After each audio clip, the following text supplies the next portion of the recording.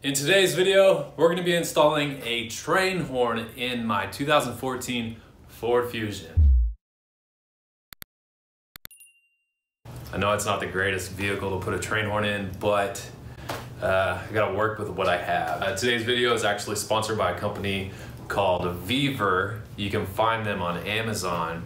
And they sell a whole range of products, automotive products, workshop products, pretty much anything you can think of related to the garage. So the nice people at Vever went ahead and sent me out a train horn that we're gonna be installing in the trunk of the car. The kit actually comes with a compressor, it comes with the train horns themselves, and it comes with everything you need to make it work. There are some things that you have to buy separately, like some switches. The power wires are not included in the kit. The kit does come with everything you need to make it actually work. The first night I got it out of the box, we hooked it up to a battery on the floor.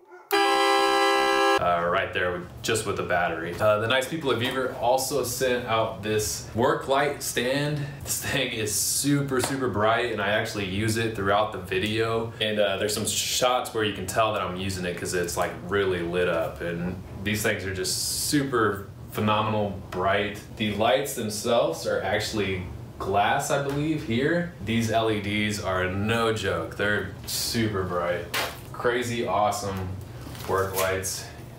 Check these things out. I'll put a link in the description.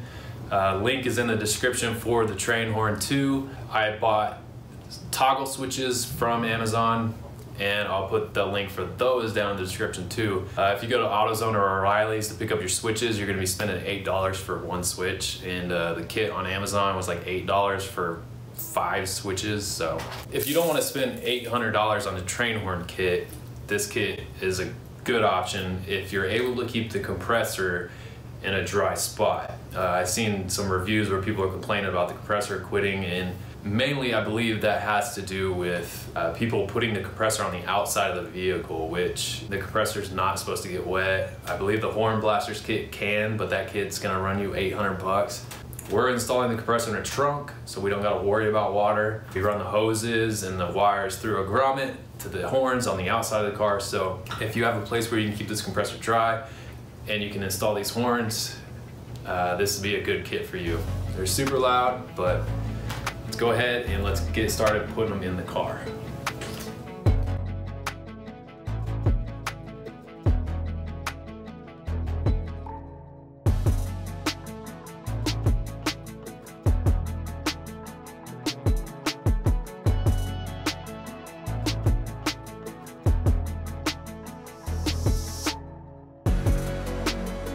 The compressor comes with red and a black power wires. These are the wires to power the compressor. So it comes with a set of instructions, kind of power distribution back there. So we're gonna have our power wire. This is actually from an old speaker kit. We're gonna run our power wire back to the trunk. It's gonna come into here. And then, so the compressor is gonna be separately powered from the horn. When I flip on my switch, the compressor will kick on. Here is the horns, and this is the solenoid that controls the air pressure. So when you hit the horn button, this solenoid opens up electronically, and then it releases the air through the horns. I'm just gonna get into it. I'm gonna start working on it. You can watch, see how I hook it up, and then in the end I'll explain in further detail exactly how it's hooked up.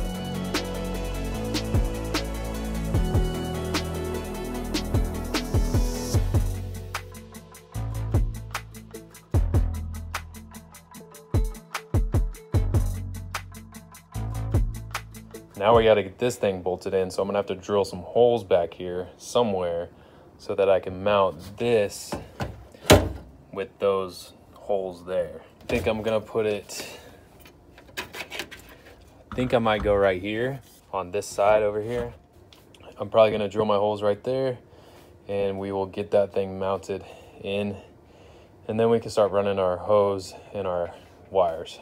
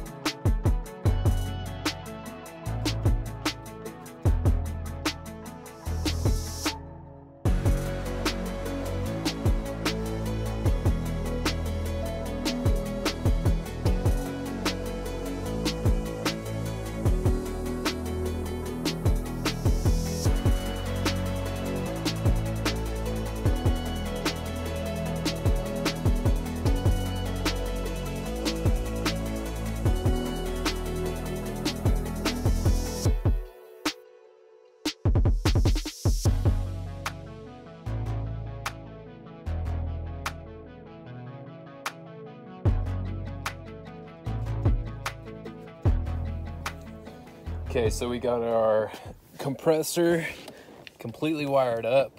I got a power wire running from the battery to the switch and then back to the compressor. So right now it's not gonna power on because the main fuse is not up there.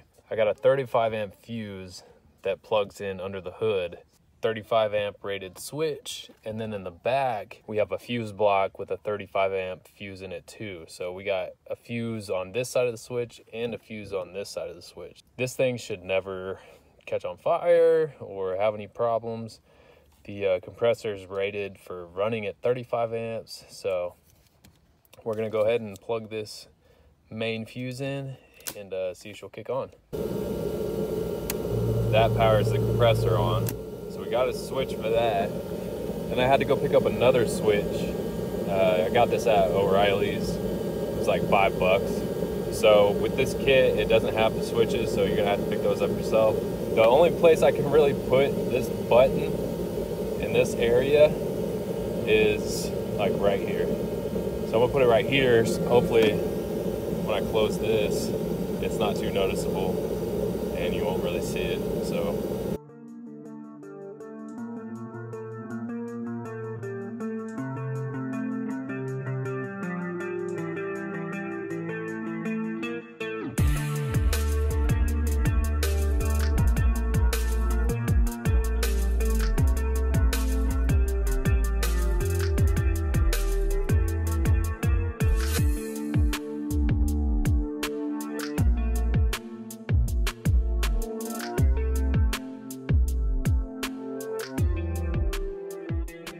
All right, so after being installed, here is the button, nice and clean.